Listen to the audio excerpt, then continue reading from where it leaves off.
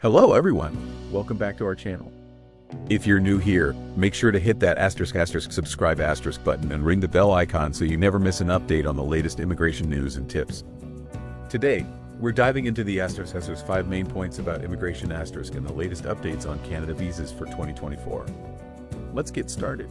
1. Express Entry System Enhancements. The Express Entry System has seen significant improvements in 2024. The latest updates include more frequent draws and a lower comprehensive ranking system (CRS) score threshold, making it easier for skilled workers to gain permanent residency. The most recent draw invited 5,000 candidates with a minimum CRS score of 510. 2. Provincial Nominee Program (PNP) updates. Provinces like Ontario, British Columbia, and Alberta have been actively inviting candidates through the Provincial Nominee Program. These updates aim to address specific labor market needs and attract skilled workers to various regions. For example, the July 30th draw invited 964 candidates with a minimum CRS score of 686. 3. Family Sponsorship Improvements. Family reunification remains a priority for the Canadian government.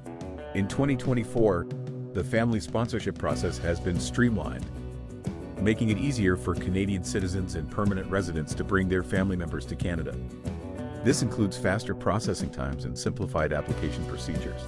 4. Temporary work visa changes. To address labor shortages in critical sectors, Canada has updated its temporary work visa policies.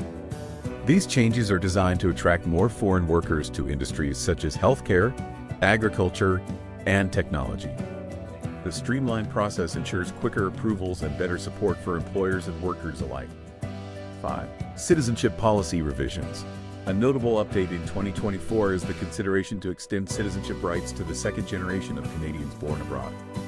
This change would allow children of Canadians born overseas to automatically gain Canadian citizenship, addressing the limitations of the previous first-generation limit rule.